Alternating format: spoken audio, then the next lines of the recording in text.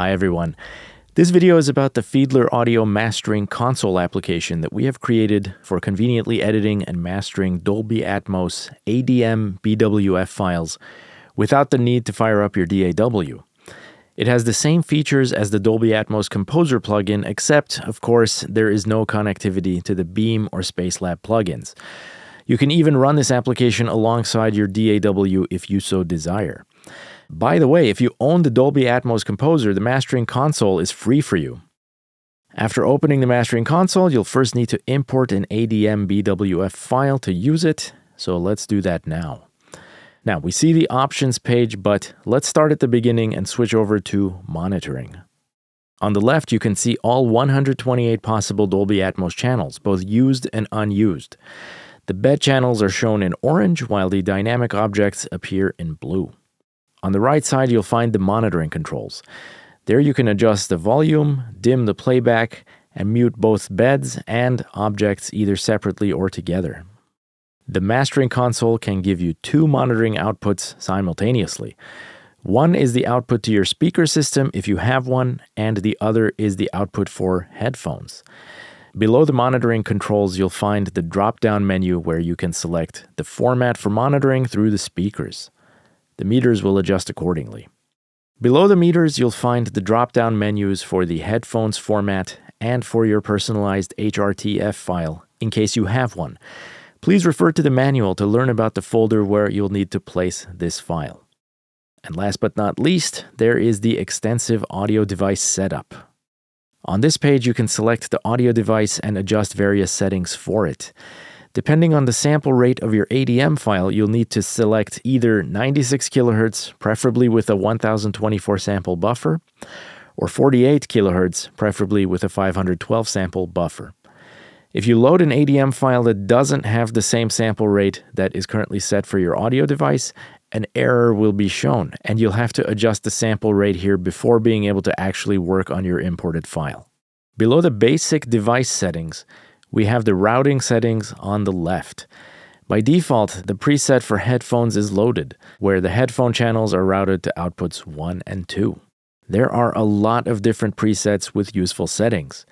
You can also create your own presets and save them for later use if you like. If you accidentally forget to save your settings as a preset and close the app, not to worry. The settings from the last session will be restored when opening the Mastering Console again, so you can save them then if you want. Now let's check out how this works in detail. The list you see contains all possible channels at the output of the Dolby Atmos rendering algorithm. You can use the drop-down menus to decide which output of your audio device will receive each Atmos channel. Let's say you have a 9.1.6 speaker setup and you choose the preset labeled 9.1.6 with headphones. Now, what we can see here is that the 16 channels of the 9.1.6 layout are routed to outputs 1 through 16 of our audio device. That part is clear. Next, we see that the left surround and right surround for 5.1.x layouts are routed to outputs 5 and 6. This is where our side speakers are already routed. The preset has been set in this way so that you can listen to your 5.1.x layouts on your 9.1.6 setup, and you can check how a downmix of your Atmos mix will sound. In that case, the surround channels of the 5.1.x monitoring format will be routed to the side surround speakers of your 9.1.6 setup. This means you can practically choose any listening format on the monitoring page, and the speakers of the selected format will automatically be routed to the correct speakers of your setup. On the bottom of the list, we see that the headphones are routed to channels 17 and 18, which lets you have headphones connected and working in parallel to your speaker monitoring system. To the right of the routing section, you'll find the tuning section, where you can set a volume, a delay time, and an EQ curve for each and every channel except for the headphones. By default, this section is turned off for performance reasons, but if you need to use it for your speaker calibration, you can switch it on and start tweaking. As you can see, there is a preset loaded called Flat, where all EQs are set flat, the volumes are set at 0 decibels, and the delay times are set at 0 milliseconds. A tuning preset always contains all tuning settings for all channels. When tuning is switched on, you can select a channel in the routing section and the tuning parameters for that channel become accessible. Now you can set the volume, delay time, and EQ curve for that channel. To help you measure your speakers, we have included a signal generator on the bottom. Here you can select different test signals such as pink noise, different sine wave tones, a transient thumping sound, and a sine sweep in case you want to generate an impulse response from which an entire frequency curve can be generated. For generating an impulse response, you'll need additional equipment and software, as this function is not part of the mixing console. The buttons on the right side below the EQ let you reset the EQ with one click or copy and paste the EQ settings from one channel to another. Again, the tuning settings will also be saved upon closing the mastering console and restored the next time you open the mastering console. You can also save the tuning settings to presets and thus have different tunings at hand when you need to switch between studios. Now let's close the audio device setup and have a look at the channel configuration page. In the list of the bed and object channels shown here, you can change the binaural mode, description, and group of each of these channels. Again, bed channels are marked in orange while object channels appear in blue. Now let's head over to the master channel. The master channel sits directly before the Dolby Atmos renderer. So the channels of the Dolby Atmos file first pass through the module chain in the master channel before being leveled by the master gain parameter and entering the renderer, where the rest happens.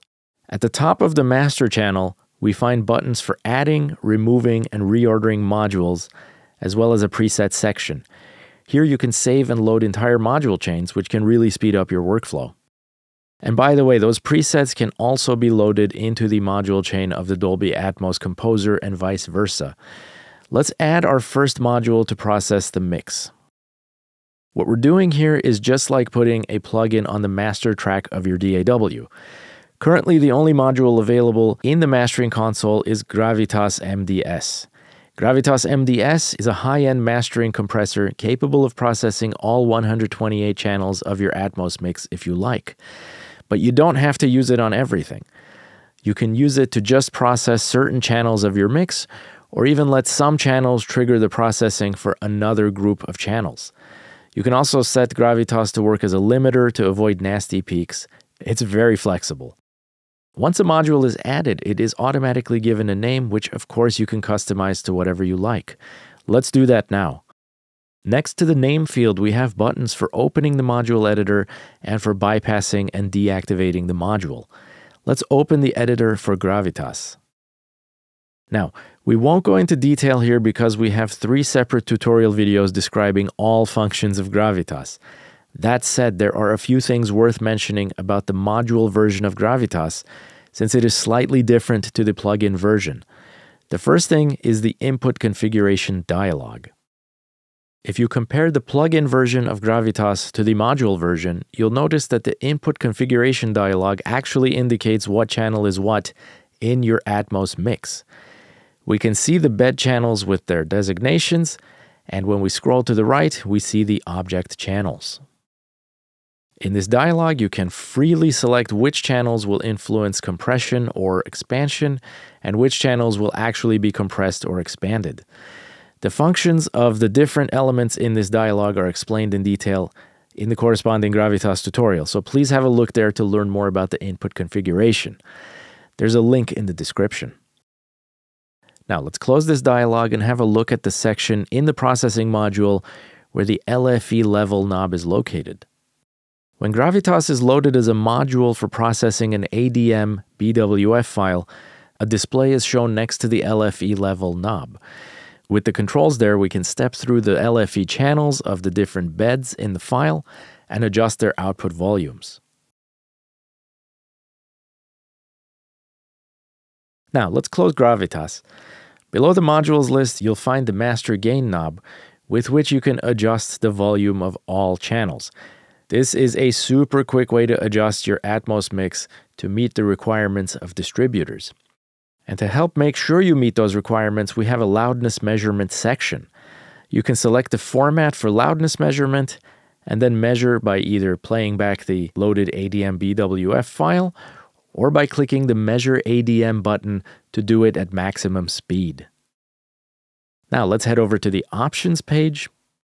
On this page, you can adjust the settings for downmix, trim, and balance values, as well as change the timecode start. The two downmix settings determine the algorithm by which your mix will be downmixed to certain speaker layouts. The first drop-down menu lets you choose the algorithm for downmixing from 5.1 to stereo, while the second sets the algorithm used when downmixing from 7.x to 5.1 and 5.1.x. To know what exactly these algorithms do, please refer to the user manual. Below that, we find the controls to set trim and balance values for different speaker layouts. The drop-down menu lets you select which of these layouts you'll be editing. If automatic is switched on, these values are set internally and the knobs are grayed out. If automatic is switched off, the knobs become available for manual adjustment. The trim knobs show attenuation values in decibels. One knob sets the attenuation for the surround speakers, while the other sets the attenuation for the speakers in the upper plane or height speakers. The associated surround and height speakers are attenuated by the same values set here. The balance values are in percent and determine the front-back balancing ratio. This applies to both the ear-level listening plane and the overhead height plane. Positive values emphasize the front, while negative values emphasize the back.